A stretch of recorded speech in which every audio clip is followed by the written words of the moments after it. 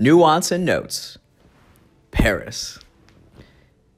Yeah, I was really looking forward to this Paris trip. This was the most excited I've been for a trip in a very long while. For a number of reasons, but everything just seemed to be coming together, and also the fact that I'd be working on a project that I've fell in love with, right? Taking photos of designs on building facades. I knew Paris. I had been in Paris January 2020, and I knew Paris would have the designs that I'm looking for. And so right when I got there in the morning at 9 a.m. and then got settled in by noon, and then I just started walking. Got a baguette, started walking. I ended up right off the bat just taking 115 photos of designs just on the street my Airbnb was on. And I was like, okay, relax. We got to go about this more systematically, right? And let's start fresh tomorrow. Today, let's just be present and just enjoy that we're here in Paris, right? So I went to this cafe, and I was just like, oh my gosh, the aesthetics, the dark red, the plants, oh, the designs, the no TVs. Oh, this is so amazing, right? Then I go to another cafe, and it'd be like, oh, this is sort of similar to the last place. But I was so excited that first day. Everybody was so dressed up. I was dressed up. I felt like I was in a city that appreciated my style or my taste in aesthetics, but also like my taste in aesthetics was very it found kind of a home in Paris. So that first day was amazing. So second day, this is how I approached it. So I have, I'd walk every day. I would look at a map and then kind of think of a final destination, right? And then I would just walk towards it. And I would have my personal phone in one pocket and then a work phone in the other pocket. And the last time I was in Paris, I was on the train and someone stole my phone. I don't usually listen to music on commutes, but I was like, I'm on vacation. I'm in Paris. And so I put my phone from my pocket to my coat pocket, and then I reached in my coat and got these headphones. And so as I'm untangling the wires, which was maybe 30 seconds, right? And once I got them done, then I reached back into my coat pocket, and my phone's not there, right? So this time, when I'm in Paris, I'm gonna learn from past errors, right? So I'm walking the first day that I'm dedicated to the designs. I went near the Modern Art Museum. Another day, I ended up in the Louvre to escape the rain. People don't go to Paris for the weather. It rained every single day I was there, and it was like in the 40s or 50s. And so I'm outside taking these photos.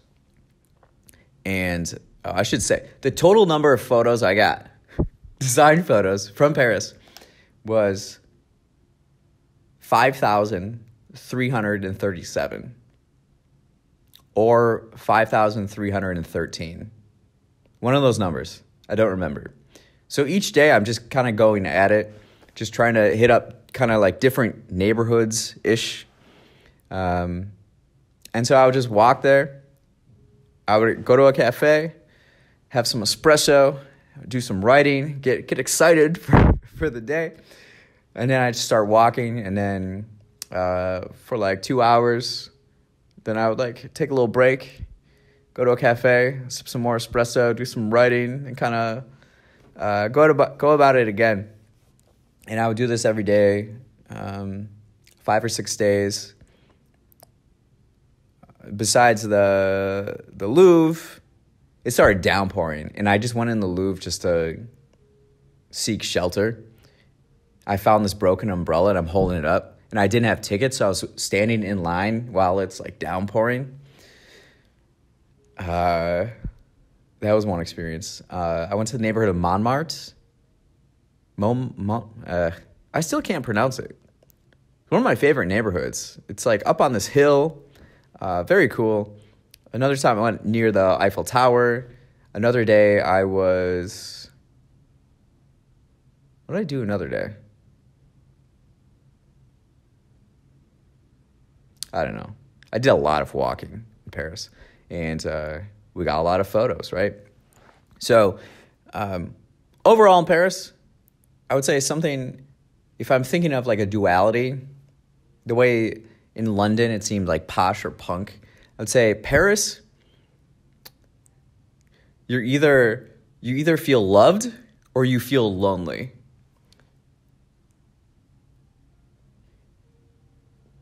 Yeah, it's not a city you want to feel lonely in.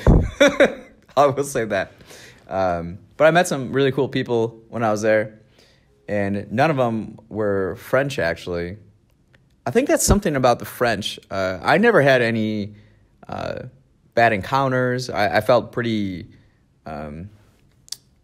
good exchanges.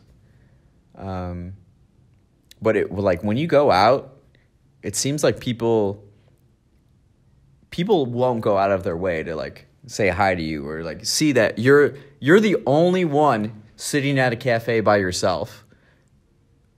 No one's gonna like make any. It's so it's kind of interesting. Yeah, the lonely or loved. So I had all those photos. I enjoyed Paris. I consumed bread, espresso, and wine. Just keep the diet really simple every day. That was it. But so then what I did was on the plane ride home, I went through all the 5,000 plus photos and I picked my favorite ones or ones that I thought could work, would be effective for the book. And so I got it down to 817. And then from there, I turned those 817 into the black and white kind of texturized images. This is when I got back from Paris. And then I went from those to my favorite 252. And then we got it down to 1. We wanted to cut in half, and we got it down to like 127. So, but yeah, that was Paris.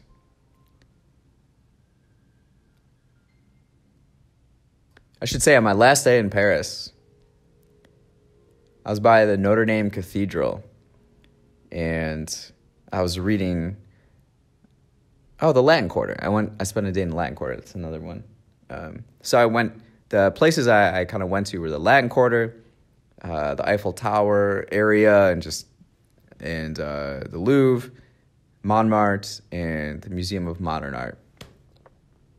But I was by the Notre Dame Cathedral, my last full day, and I'm reading about the fire and the reconstruction, and then I get a text message from one of our Buffalo Bills regulars who comes in to the restaurant bar that I'm at, and he sends me he just like texts me expletives and a news article that the place I work is on fire, and a firefighter, I might have mentioned this in other recordings, but yeah, the firefighter fell through a skylight, was in critical condition, and eventually died.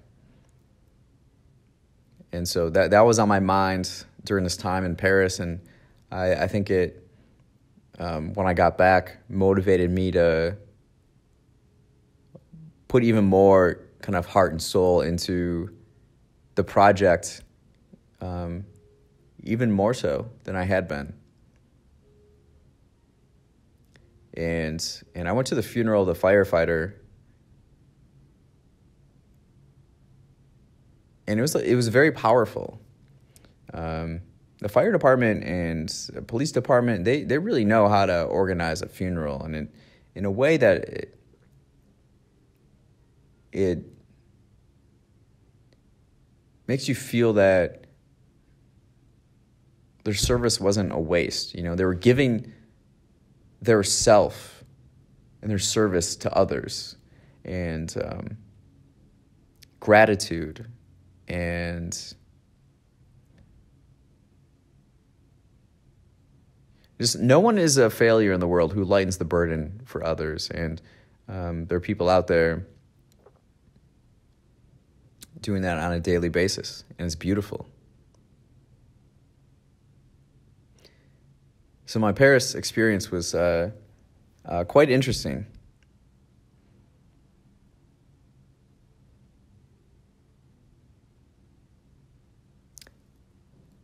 A lot of taking photos of designs, a lot of espresso, a lot of wine, a lot of bread, a lot of walking, and just a lot of being present.